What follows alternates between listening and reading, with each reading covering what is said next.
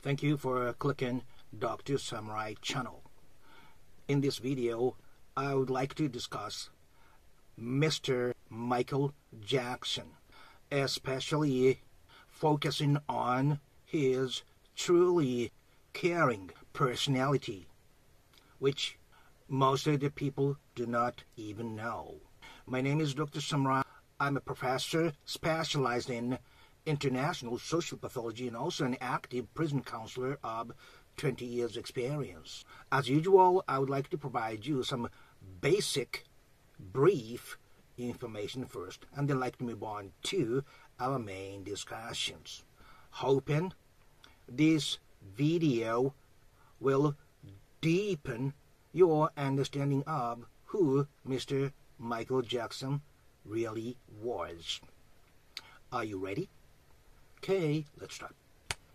I am referring this video to an article titled Michael Jackson Once Stopped a Concert to Save a Bug, and it's making people reconsider what happened at the Astro World Festival, uploaded for BuzzFeed Online.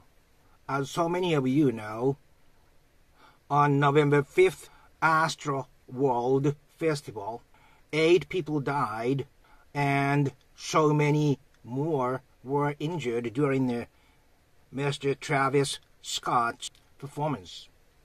As opposed to that, there is one heartwarming episode in relation to Mr. Michael Jackson. In the middle of a song during his concert, he goes, "Security, could you get this bug? I don't want anybody to step on this. Don't kill it, though. Don't kill it," Michael repeated. The security guard, who already began to exit the stage with the bug, rounded back to show Michael that it was still alive before exiting the stage. Satisfied, Michael focused again on the crowd, who largely applauded his actions, and some can be heard yelling and encouraging, "I love you." In the comment section of the video, many are comparing Michael's actions to those of Mr. Travis Scott at the Astro World. This basic information is pretty much it. Oh, by the way, if you like this kind of social discussions, please click that green and yellow Dr. Samurai logo.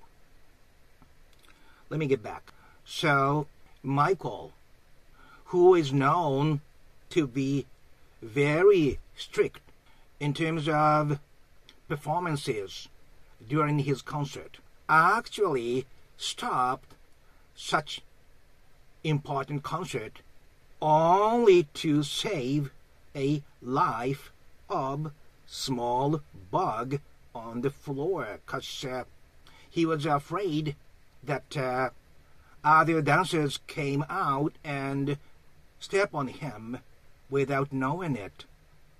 What a heartwarming story this is.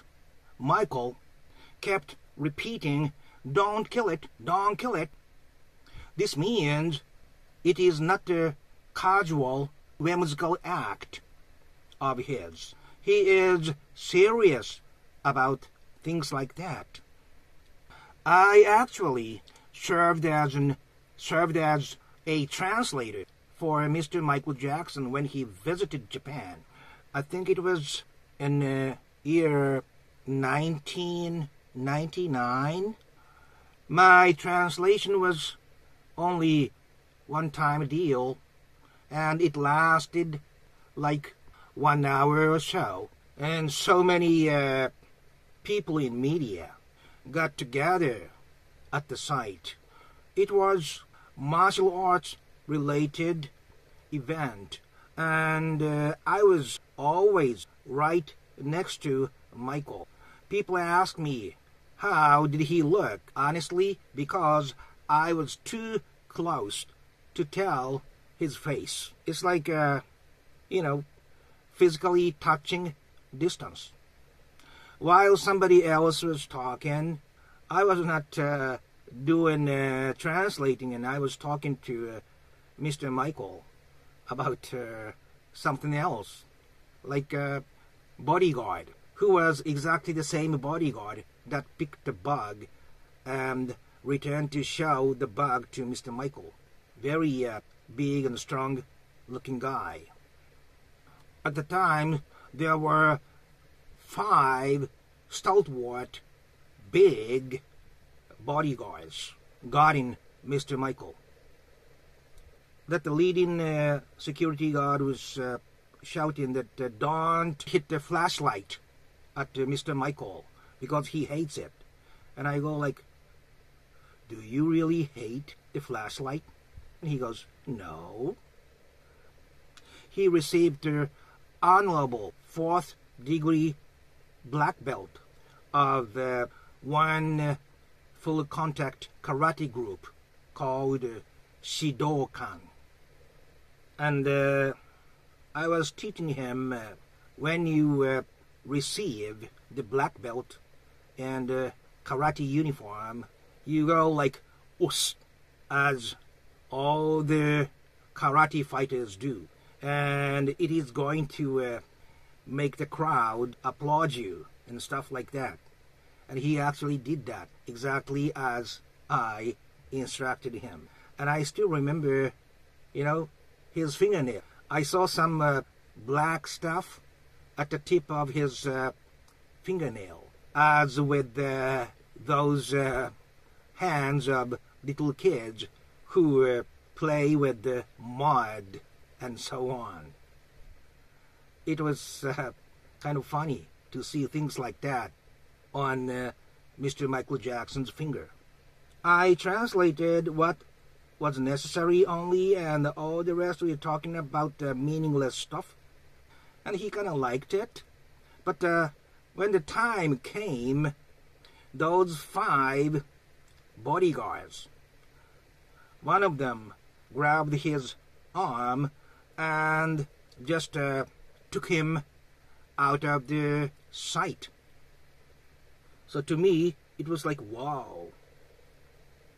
It was like a dream, because it was so short and he suddenly disappeared.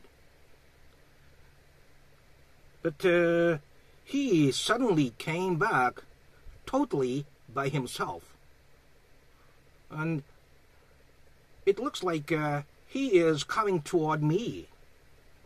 I was like, what's going on, And he came to me, reached out his hand, and shook hands with me. Then he get back on his way out to his car, I guess. So he took the trouble of coming all the way back just to shake hands with me, who was nobody at the time. It was very heartwarming incident to me. The reason he died young was because he could not sleep. I assume his mind was hyperactive when he is awake, and it must have been very difficult for him to switch off his hyperactive mind. That's why he became dependent on the use of propofol. I speculate his sensitivity did not allow him to fall into sleep. And I guess he was always tired because he was always short of sleep, while he had to perform like king of pop on every stage he performed. And the contents of his songs, which sang about human love.